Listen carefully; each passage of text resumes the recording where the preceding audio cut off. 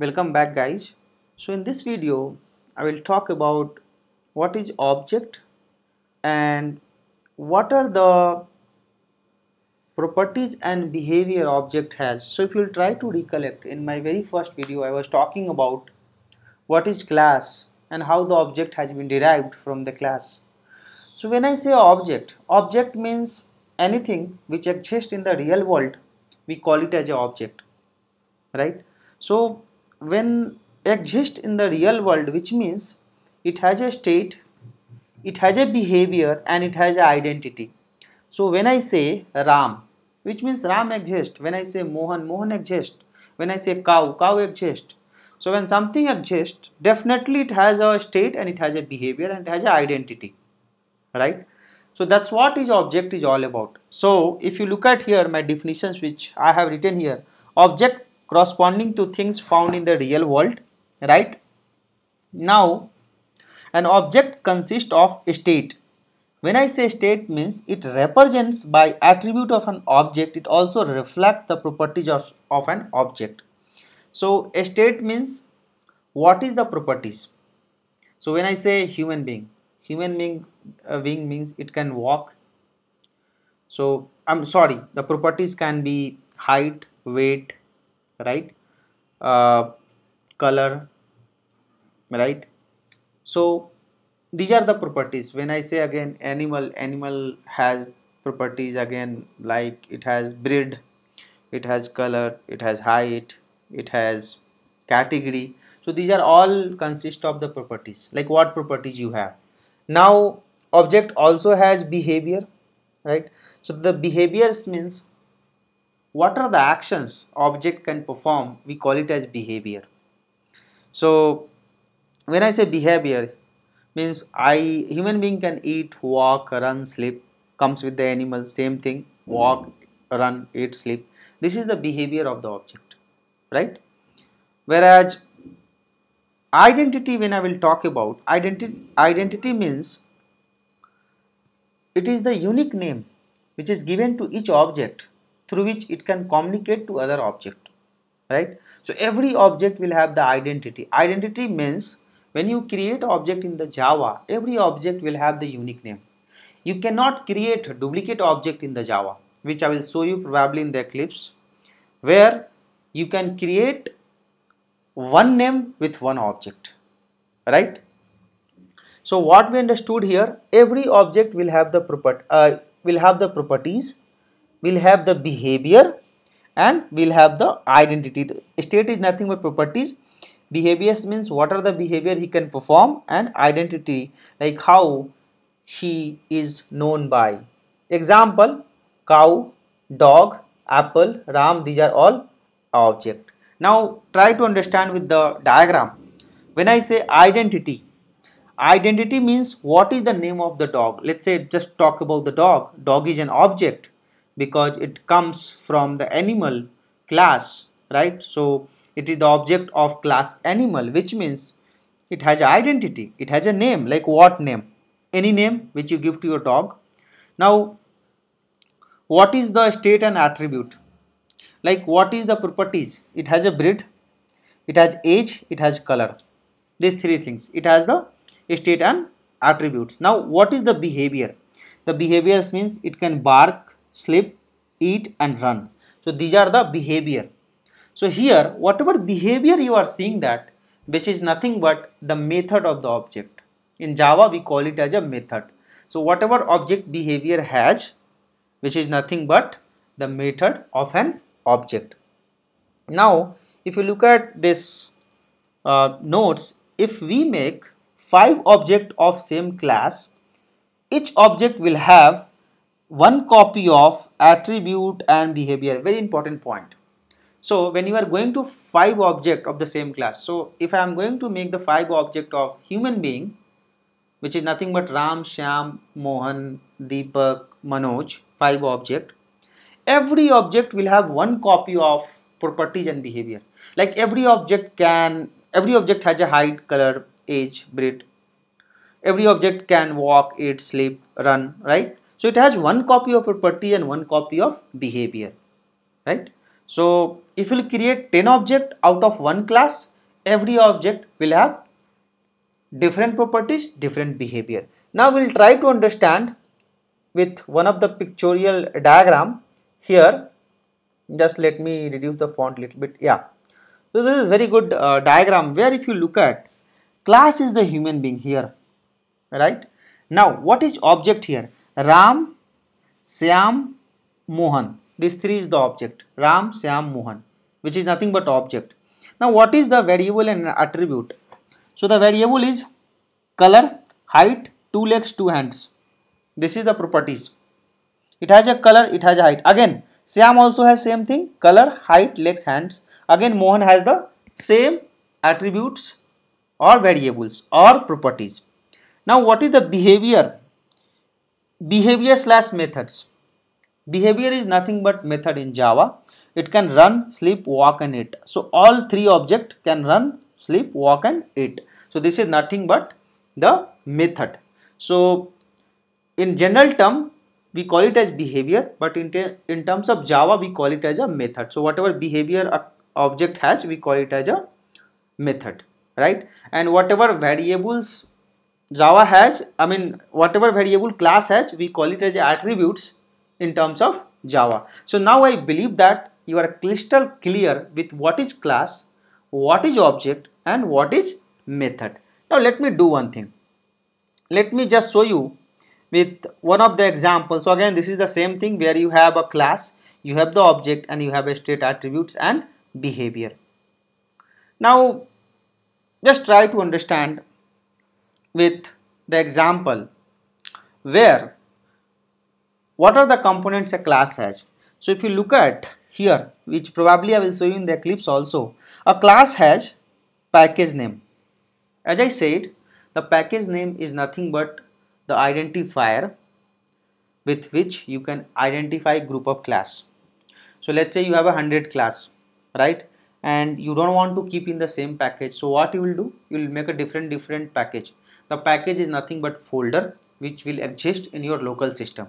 So whenever you create any package, that package you can see in your local system, in your workspace, right? So in any class, when you design a class, always the first things will be the package of the class. The package is nothing but the locations where your class exists, right? Now the second thing, the class has modifier which is nothing but public access modifier. Then class has the class name, example 1, which is a capital letter. Now what is that int age? So till now I was talking about these attributes and properties. Remember, if you try to recollect the variables and attributes, right, which is nothing but properties. So in class we can create properties like this, int age. So for now I have used int age, which means what is the age of that particular person, let's say. So in Java we create variable like this, int age. So age is just a name, but what is the type? Type is the integer. Like age will always come with the integer, right? Age cannot be 36.5. It can be, but as a naming conventions we use integer for the age, right? Now method, whatever I was talking about, the method is nothing but the behavior. If you look at here, I was talking about the behavior, which is nothing but method. So the method also, if you look at here, the method first line, which is nothing but access to the method, it is a public, which means this method can be accessed from the outside of the class. Like other class can also access this method. And what is the integer? Int. So this int is the return type of the method. The return type means whenever you have a method, whenever you are doing something, definitely you get some outcome, right? In Java, that outcome is held by the return type. So when I say get age means it will give me the age. Now where that age I am going to hold? I am going to hold that age in the return type. The return type will give me what is the age of that person. So in Java, the return type, actually every method will have the return type. Without return type, you cannot write any Java method, right? Probably this is not the right chapter where I can discuss more, but we have more details going forward. And then method name. So get age, if you look at here, get age the method name. right, which is nothing but the method name. So method name always start with the small letter, but the class name always start with the capital letter, right? So if you look at the example one, which was started with the capital letter, whereas the get age, the method name, which is started with the small letter. After the method name, there is a this, if you look at that bracket, right, open bracket, close bracket. So always method will have the bracket, which is actually through which you can supply the data to your method, right? And also method will have open curly braces, close curly braces, which is nothing but the body of the method. Like when you have that open curly braces and close curly braces, within that you can write the method algorithm, like how your method is going to perform. You can write that logic inside, right? Similarly, there is another method where the first is the access of the method, which is nothing but public. The return type of the method is nothing but void here. So in Java, when you say the return type is a void, which means your method is not going to return anything. Like you are going to do the task, but you are not expecting for any outcome, which is nothing but void. But as a convention, we have to write a return type, so that Java has provided a return type called void. So whenever you don't want to return anything, you can just write void, right? Set name. So in the set name, again the method name, which here if you look at within the parenthesis, I am passing the int age. So here I can set the age, right? And again age, I am keeping the same type, integer. So this name I can set that to some variable, right? Again open curly braces, close curly braces. So where this age I am going to set. So this, whenever I will call this method, whenever I'm calling the set method, so with the name itself you can make out I'm going to set the age of a person, right? So where I will set that, there should be some placeholder in Java, right? The placeholder in Java, we call it as a variables. The variables is the one which holds your data. So here the int age, whatever you are seeing that here the int age, which is nothing but the placeholder where you can hold the data of your method.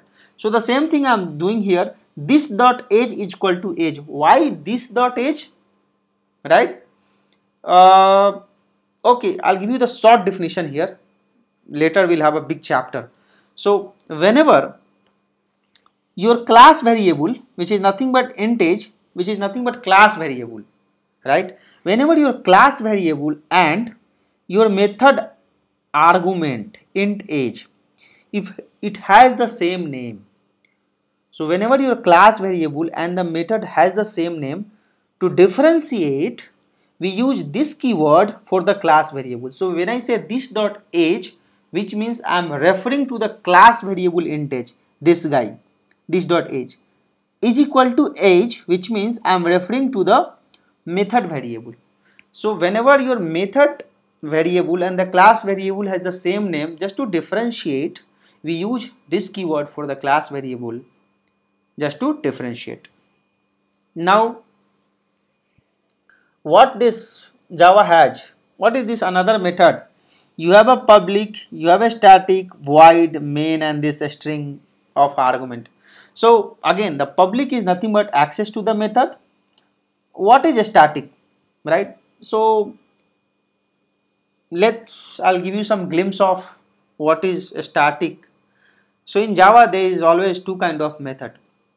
One is a static, one is non-static. What is a static, what is non-static, we'll have a separate chapter. Since here I'm trying to just make you understand what is class and what are the things class has. So here just try to digest, right? Always main method comes with the static. This is the main method in the Java. If you look at the name here, main, M-A-I-N, right? So in Java always the main method comes with the static, and always it comes with the access called public, and always return type is the void. So in Java, when you talk about the main method, it has always the return type of the void, which means in your Java main method will not return anything, and in your Java always your main method argument is a string of array, right? Array means it can hold multiple data. So in your Java always your main method is a string of array, and again this main method also has the same thing, open curly braces and close curly braces, right? Open and this guy close curly braces. This is the main method. Now in the main method, if you look at the first line, example 1 new example 1, what does mean by that? Which means when I write new and again the class name, which means I'm going to create the object of that class, right? So when I say example 1 obj1 is equal to new example 1 parenthesis semicolon, which means object for this class is created. Now once the object of this class is created, we can call the method of an object. We can call the method of an object. How to call the method of an object? On this reference obj1, I can call dot set age, which is nothing but here. So on this object I can call obj1 dot set age 4, right, the first set age method, and I can call obj dot get age, which is nothing but I am going to get the age. Similarly, I can create one more object, example2 obj2 is equal to example 1 obj2 is equal to new example 1. So this I was talking about. When you create a 5 object, your 5 object will have the different object name. Here again I cannot write example 1 obj1. I cannot write that because obj1 I have written here. So here I cannot write obj1. I cannot give the same name to the object, right? Though I am using the same class, but my object name will be different. So here it will be object 2 new example 1, and then I have to call here. So instead of, there is a typo mistake here, I have to write object 2 dot set age and object 2 dot get age. So basically we have created different object here, and from that object we are setting the age and we are getting the age, right? So that's how the communications happens, the class, object and method, and that's how we can make the object of the class and we can access the method of the class. So probably this I will show you in the Eclipse so that you will understand better, and I'm sure you might have some confusion regarding how to create the object, how to create the class, how to create the method, how to call the method. But believe me, if you'll just follow with me, you just do the practice whatever I'm talking about, and I'm very much sure you'll understand each and every concepts going forward. Thank you guys, thank you for watching this.